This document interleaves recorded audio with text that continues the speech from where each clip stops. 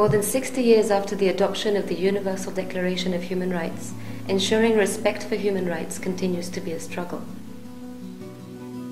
For many people around the world, across all continents, enjoying fundamental freedoms, a life free from violence, and access to education, food and water are not a given. Human rights defenders play a key role in the promotion and protection of human rights.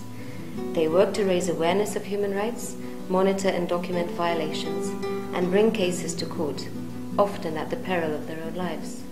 A human rights defender can be a Rwandan peace activist or a US domestic violence advocate, a Russian journalist or a lawyer in Argentina.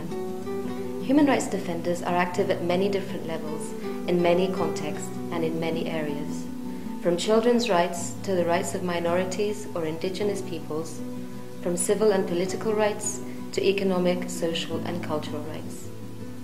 Margaret Sekagia, the United Nations Special Rapporteur on Human Rights Defenders, has found that some 11 years after the adoption of the Declaration on Human Rights Defenders, insecurity remains and defenders are still at risk. The daily lives of defenders are affected by threats, intimidation, arrests, detention and harassment because of their peaceful work for the promotion, protection and implementation of human rights. Because defenders need to be better equipped to defend themselves and the precious work they do for others, and because sometimes acting at the domestic level simply isn't enough, there is a need to provide capacity building to human rights defenders who wish to have their voice heard at the international or regional level. This means giving them adequate training and advice to build upon their skills and knowledge to strategically call upon the UN or regional human rights systems to address their concerns. International Service for Human Rights was created in 1984 with the purpose of supporting national human rights defenders in their daily work. They are expert in promoting and protecting human rights in their national context, but there's an added dimension to their work through the UN human rights mechanism, and we are providing them with access to those mechanisms, to a full understanding of how they operate and how they as human rights defenders can better engage with these mechanisms.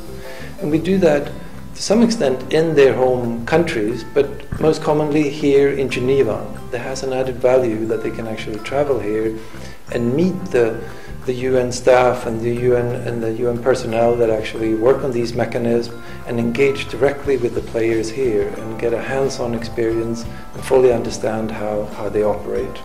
And they also work with the International Service to develop their own action projects that they will implement once they go back to their countries. And we, as the International Service for Human Rights, continue in contact with them and help them in their pursuit of engaging effectively with the UN system. Using the UN system for the promotion and protection of human rights should never be a goal in itself. Rather, it can complement the efforts and the work that human rights defenders are already undertaking at the national level in their domestic context. One element of the strategy to improve the human rights situation in a given context can be to exert pressure on the government, and using the UN system can assist human rights defenders in those efforts. Engaging with the UN system also allows human rights defenders to learn from the experiences of others. In this way, they can adapt or change and improve their own strategies for how they undertake their work. ISHR provides defenders with the necessary training, information products and strategic advice to choose those opportunities and to take the strategic decisions of when and how to engage with the UN system. ISHR training is not only in Geneva, but we also organize training at regional and national level. And the objective of this training is to bring both international and regional system to defenders, to explain them how both systems work, and also to give them the opportunity to choose which system is more suitable to address the issues in their region. The advantage of our training at the national and regional level is that we try really to adapt this training on the need of defenders at the national level, and we don't have any specific agenda on this kind of training at the regional level. It's sometimes the defenders themselves who request this training and based on their need. So what we try to do is to bring the international and regional system in to try to see how their specific needs can be addressed through using this international and regional system. And another advantage is also that it's helped also a lot of defenders to be able to attend to this training, because Geneva costs a lot, but at the regional level we can be able to use the same fund to bring like 30 participants that can benefit from this training.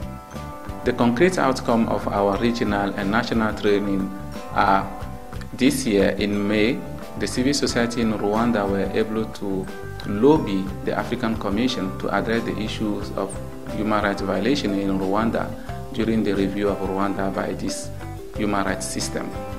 In December 2009, the civil society in DRC were able also to actively participate to the examination of their country by the UPR mechanism. And this year in March, the civil society in Guinea also were able to participate actively in the review of their country through lobbying in Guinea and also in Geneva here. I'd like to talk a little bit about the methodology that we employ within our training courses. We believe that the participants on our training courses come with a wealth of experience and expertise which we wish to harness within our training courses to aid deeper processing of the knowledge and make it more relevant to them, and also to grant them bigger ownership over their own learning. How we do this is we carry out a thorough learning needs assessment where we see what their learning needs are and what their offers are as well. So, for example, the participants can deliver testimonies on their own experiences of engaging with the UN system and their work in human rights. We also use simulations and role plays and case studies in order to facilitate a more interactive learning. We also want our participants who are on our training courses to employ the same methodology in order to cascade their learning when they go back to their areas of work. So I've conducted train the trainer courses, basically interactive methodologies, how to plan, how to evaluate the participants' skills and needs, and how to monitor and evaluate their progress as well. In our training courses, we have participants from all over the world. Yemen, Australia, Cameroon, Belgium, Guyana, Indonesia, Malawi, Kyrgyzstan. Our selection process is based on very strict criteria. First of all, participants need to be working for NGOs who use the international human rights system or who are at least willing to use it. Also, our participants have to be at least in the middle management of the organizations, since there are some decisions which need to be taken in terms of follow-up and implementing the acquired knowledge.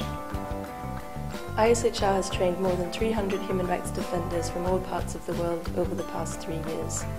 We've seen how they've successfully engaged with the UN human rights system by submitting information to the treaty bodies, the Universal Periodic Review, and engaging with the special procedures. We've also seen how they've integrated international human rights law and recommendations from the UN into their work at the national level. The training courses have also been an excellent opportunity for us to meet human rights defenders from all over the world and learn about their work. After the trainings, ISHR has engaged in follow-up activities with a number of participants.